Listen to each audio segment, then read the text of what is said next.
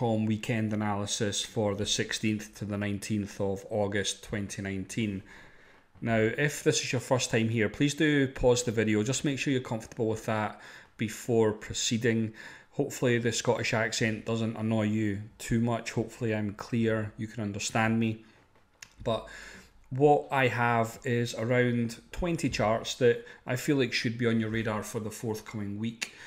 The overall market will be assessed to let you know what levels you should be worried about, what levels should give you a bit more confidence in your trading. But I think just to get it right out there straight off the bat is I don't believe in get-rich-quick schemes. I don't day trade. My time horizon for trades is generally weeks to months. So if your style is day trading, this probably isn't going to be a good fit for you.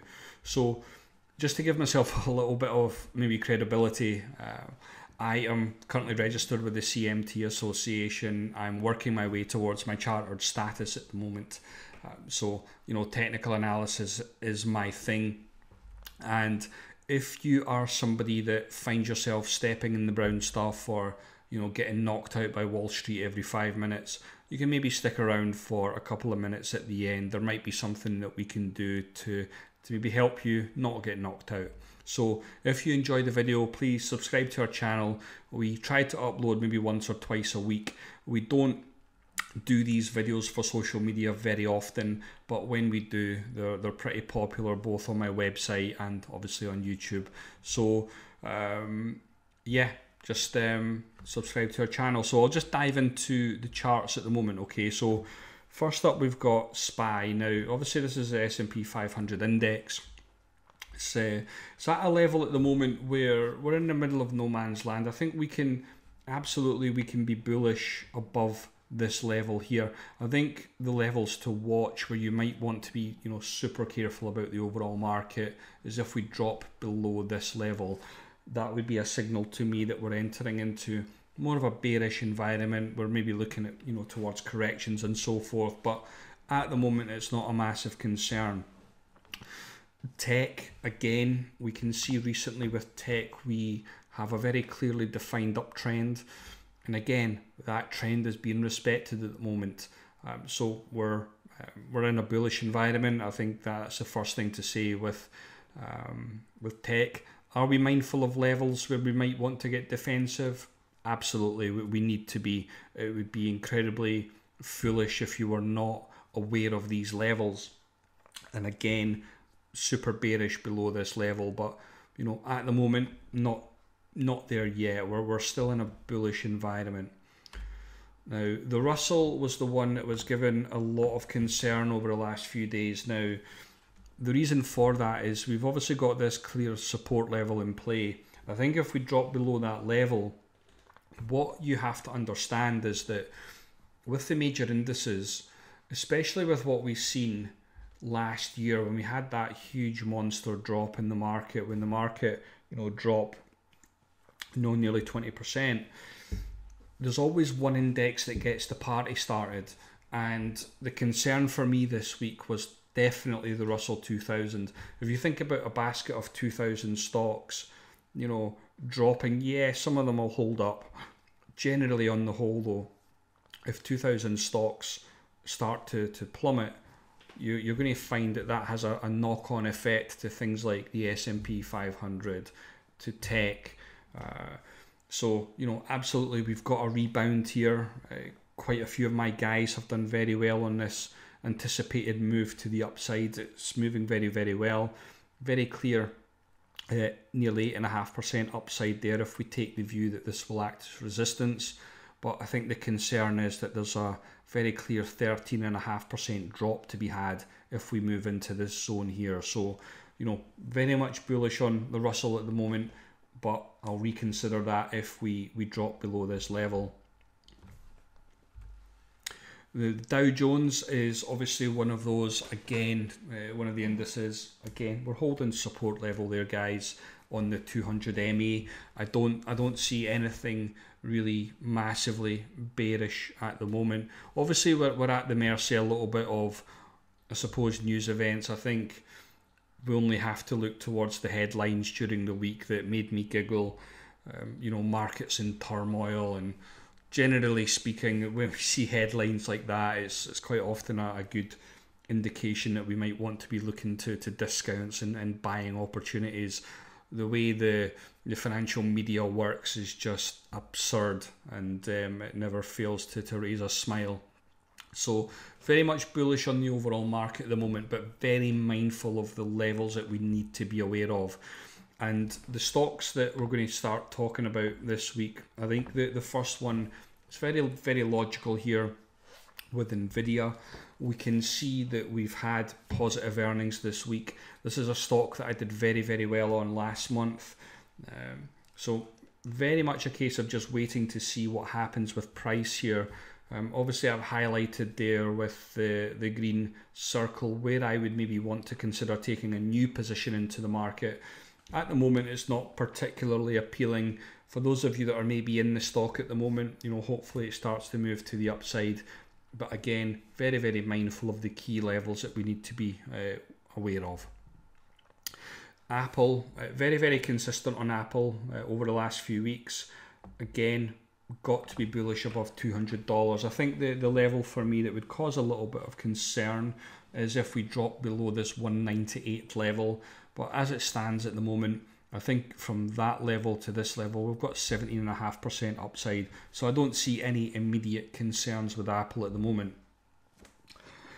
Micron is interesting at the moment. I think with something like Micron technology, we clearly see here we've got a resistance level in play. Price is currently pushing up against it. I think for me, we've obviously had this battle in the past at this key level. So I think if we get a move back below this level and it starts to fall away a little bit, I'd probably reconsider what I'm doing with MU. But certainly above this level, I think there's a very logical 20% upside to be had. We're in a recent uptrend. The pullback is perfectly normal, perfectly healthy. So the expectation is that this starts to move off again and it starts to move towards that $50 level. Square Inc is, you know, for full disclosure, I've taken a position in Square Inc in the last couple of days, and the thesis behind it is that this level will act as support. Very straightforward. Obviously, there's a few other technical indicators that are not presented by the chart, but you know, just to give you, I suppose, a bit of insight to my thinking behind it, is we've got a very clear risk to reward proposition. Very good 32% upside objective, and you know, the entry, and it's a very clearly defined stop loss in play as well. So you know, if it works out, great. If it doesn't work out, no real, you know, damage done. It's all clearly risk defined, and you know, certainly I'll reconsider my position if we break below this, because I think if we break below, the next level is $50, which would represent 17% to the downside. Adobe is performing very well. It's obviously on an uptrend. We do have to deal with big pullbacks every now and again with the stock, but you know, the support levels clearly in play. Very similar looking chart to the triple Q actually, where I would just be, you know, super cautious if we dropped, you know, into this zone here, and I think all bets would be off if we had a complete meltdown, and you'd probably find the markets would be in a bit of turmoil, I think, if Adobe starts to maybe fall away. Microsoft again, very similar to Adobe. I think Microsoft is obviously one of those where, again, we've got the support levels in play, and you know, very clear upside objective there, 12% from current levels, and it's a stock that, you know, I do like very much. Cisco, however, is a completely different scenario here. I think for me, in this zone here, you know, absolutely bullish. As soon as price drops below this level, you have to get defensive. You know, it made 0 sense. If you held through earnings, it made 0 sense. You need to have one, in order to hold through earnings, you need to have some kind of profit buffer in play, which means, you know, you should be at least 10% in profit to hold through earnings. For me, that's just common sense. It's one of the rules that I have in play. I'm also not looking to take positions in the 7 days leading up to earnings either. So for those of you that have held through Cisco earnings and you're maybe emailing me or messaging me, you know, I can't do anything about it, unfortunately. You've probably made a bit of an error there. Technically, it just didn't support it. You know, hopefully price rebounds and, you know, anybody out there holding can obviously make your money back. But yeah, at the moment it's just, it doesn't make a lot of sense, unfortunately. Netflix is obviously interesting. You know, I taken a lot of heat on social media a few weeks ago saying that it was a short. As soon as we got this rejection here, we're in a bearish environment. So, you know, what happens from here, who knows? I think if you are bearish on the stock, I think there's a very clear target in play for you. If you are taking the view that you want to be bullish on Netflix, which I have to say is a chart that's horrible, I get that it's done well in the past, probably for many of you.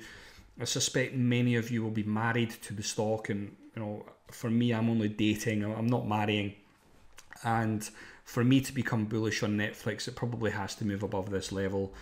At the moment, just I'm not really interested in Netflix whatsoever. PayPal, however, is very, very interesting. I think when we look to the past, we can see that it's got a habit of doing this. Very clearly defined support levels. We obviously got a breakout, went on a huge run. Again, got a support level in play here. Quite a few of my guys have taken positions in PayPal. The expectation is that this starts to move back towards 120. Obviously, market conditions permitting. But again, just to show you where I would probably look to get defensive on PayPal, I think if it breaks below $100, I'd probably say all bets are off. Now, again, this is a chart that, you know, most of you that follow me really closely will understand. Around 6 weeks ago, I presented an analysis on gold and, you know, what the breakout in gold meant. Now, again, for full disclosure, I have a position in this at the moment. It's very clear profit target in place here. And, you know, for those of you that are maybe looking towards gold as an area, you can probably look towards other areas of gold. I don't think you're being offered any kind of optimal entry at the moment. I think here, you know, absolutely optimal entry is in here. The pullback has probably offered opportunity, but price, it's kind of in the middle of no man's land at the moment, as I like to say. But for those of you that are in this, you know, very clear profit target in place, you know, if gold starts to move towards $1,900, $2,000, you're going to find a lot of the gold miners, the gold stocks are probably moving along with it. So might be an area that you want to maybe explore a little bit. Treasury bonds, again, profit objective met this week with a lot of my guys, and we've had an immediate breakout. Now, the breakout is going to be interesting because the question that I suppose everybody has is this level going to hold with any pullback?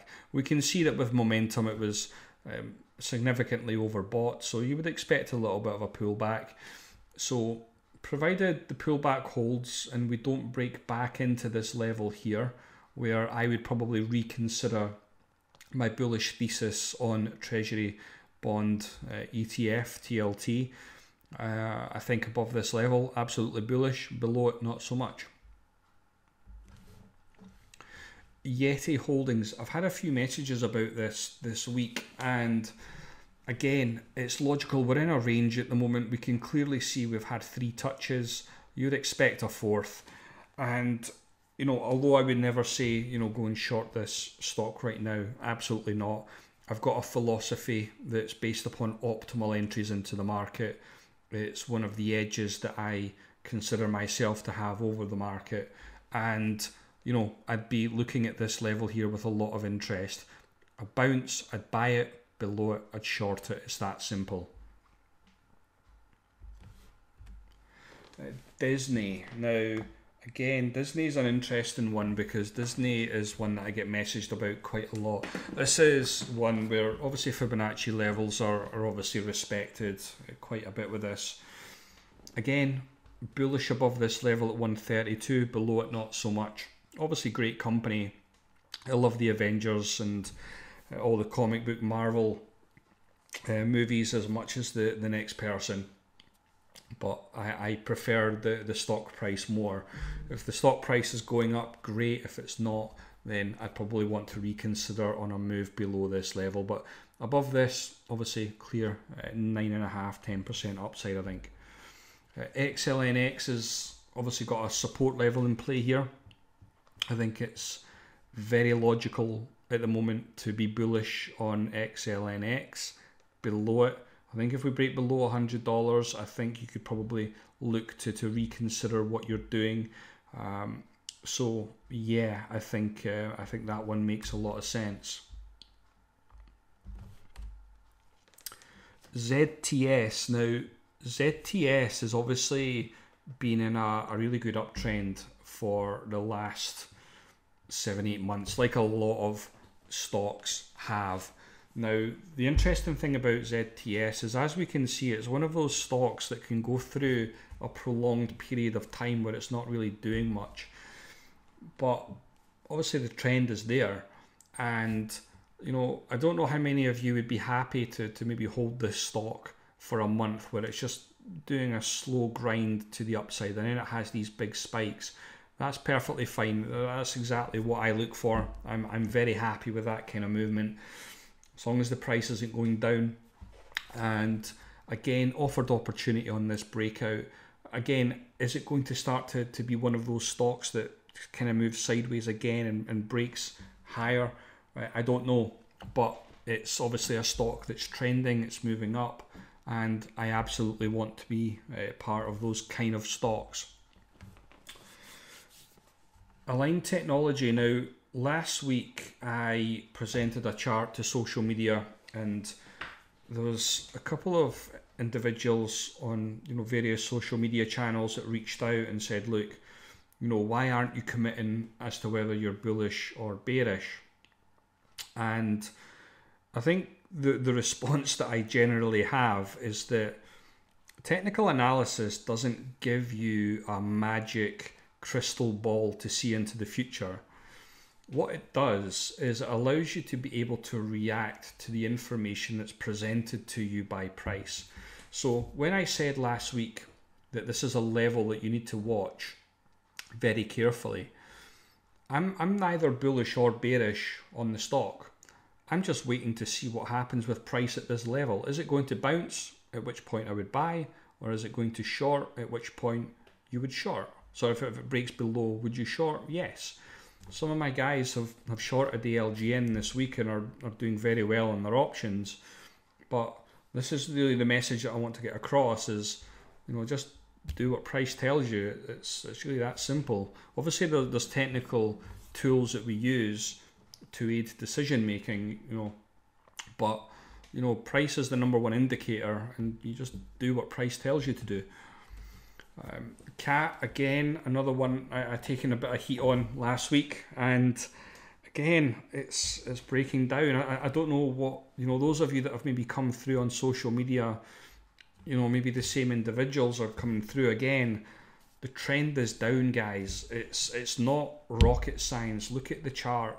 It's going down. If you're holding this position, and you have done for the last 18 months, I would just question why, because you've got other stocks that have moved 80, 100, 150%. Why would you hold this? I don't get it.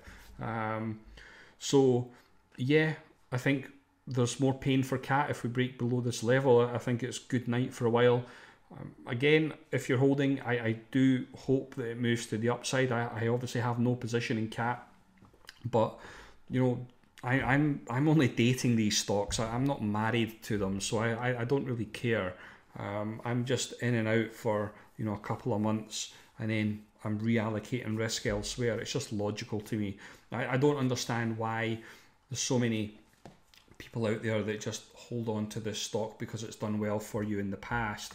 You know, if you look at the past, and CAT's one of those that I did very well on a few years ago as well, but you know, at some point you just say thank you very much, on to the next one. Let's take the next girl out for dinner. So yeah, I think CAT is just one of those that, you know, it's not really for me at the moment. This, however, has performed very, very well over the last 12 months, over 70%. And I think when you understand that obviously trends are moving, you know, trends tend to trend. That's what we want. We want stocks that do this. We want stocks that keep going up. And, you know, every pullback here offers opportunity. And again, we've broken out recently. So I think, you know, above these levels, I think we've got to be bullish. And any pullback, I think, would probably offer opportunity as well. So I think Americold Realty Trust is one of those that you should definitely add to your watch list at the very least. Match, again, trends, they're for all to see. It's not rocket science. And again, I think we can say that we're bullish above this level. I think above $80, very, very happy. I think for me, I would reconsider my position, my thesis on Match if we dropped into this zone here. But I think the expectation with Match is that this now starts to move, provided the market plays ball with everybody, that this starts to move back towards 90, 95 and ultimately $100. That is absolutely the hope that I would have for Match. Now, I did say at the start, you know, if you're somebody that does struggle a little bit, that I might be able to maybe do a couple of things that might be able to help you out. But if you enjoyed that analysis, please do subscribe to our channel. Like I said before, we try to upload once or twice a week. Although these analysis videos are primarily for my client base at the weekend, I think with the way the current market is, I am trying to give out as much help as I possibly can, just to let others know what I see. I know that these videos are mega popular, so yeah, feel free to subscribe if this is your first time here. Now, if you don't know who I am, I'm Sam, and I said, you know, as I said before, I'm currently registered with the CMT Association, working my way towards my chartered status for technical analysis at the moment.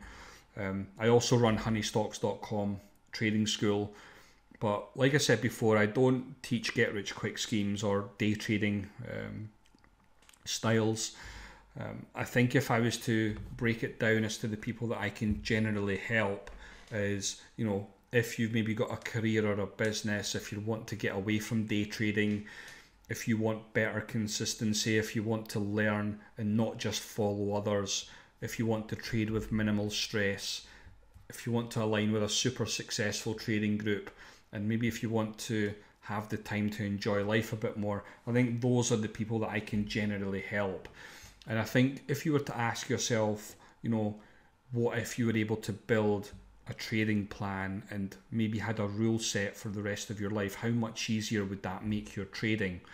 And I think one of the unique things that I do at honeystocks.com, although I have a huge focus on education and teaching, I also provide the support of my community, and within that community I obviously provide, you know, charting, and you might want to call them trade ideas, but every single trade idea that I have posted to my community since I started the company has been logged on my website for complete and open transparency.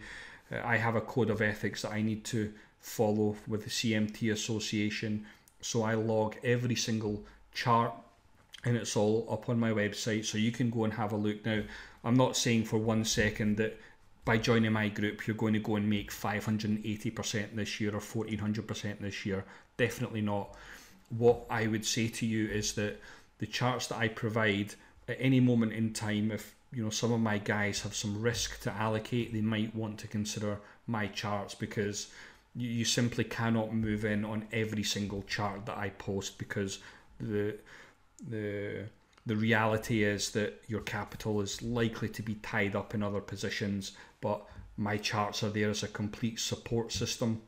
Whether you trade options, whether you buy the underlying asset, whatever your deal is, those charts are there as an add-on to what you will learn from the education side of things. So hopefully that clarifies that. But I think the other thing, just to go back to what I was saying about, the ongoing support, this is a post, as you can see, on the 1st of August, where I'm saying, look guys, you might want to get defensive here. This isn't a dip that you want to be buying. And I have done this routinely over the last couple of years. This isn't a one-off. I understand when to get defensive ahead of time when the market starts to give me signals that, it's time to get defensive. So that's really a lot of what I do. There's ongoing support. And I know for many of you out there, especially over the last few weeks, a lot of you will have been learning from losses. Maybe you're learning from YouTube. Maybe you're just hunting around social media. Maybe you're watching this just because you want to get a few charts. That's fine. But if you're spending a lot of time and it's not really doing anything for you, if you're reading lots of books, if the charts that you're following, that you're acting blindly are not working, then you might want to reconsider your strategy, because ultimately what's going to happen is you're going to get sucked into a big black hole by Wall Street. And I know it's tough, it's super tough, and if you're somebody that wants to change things up a little bit, we genuinely believe in making a difference at honeystocks.com. You can go onto our website. I've built an incredible community of incredible traders based all over the world. I have taught every single one of them, and it's just a really cool place where everybody shares the best ideas, where we have the best charting, super clean, super easy to understand, and this is the philosophy that I have taught everybody. So if you are somebody that struggles, you might want to ask yourself if you want to keep doing it the old way, or whether you maybe want to learn a new way. If you do want to learn a new way, I'm not going to put a gun to your head. It's very straightforward. All you need to do is jump onto our website, have a look around, and click apply or join, and just choose a time. Tell me what you struggle with, because quite a lot of the time when I have conversations, and I think at this point I've had hundreds of conversations with traders around the world that just struggle badly, a lot of the time I can actually fix a couple of things on a call. But if you are somebody that does genuinely struggle, don't be shy. We don't bite. Just jump onto our website, choose a time, and we'll have a conversation, a super informal conversation. I'm not going to try and shove anything down your throat. I'm not like that. I just genuinely like helping people. So yeah, please jump onto our website and check that out. And if you have stuck around to the end, thank you very much from the bottom of my heart for watching, and maybe I'll see you soon.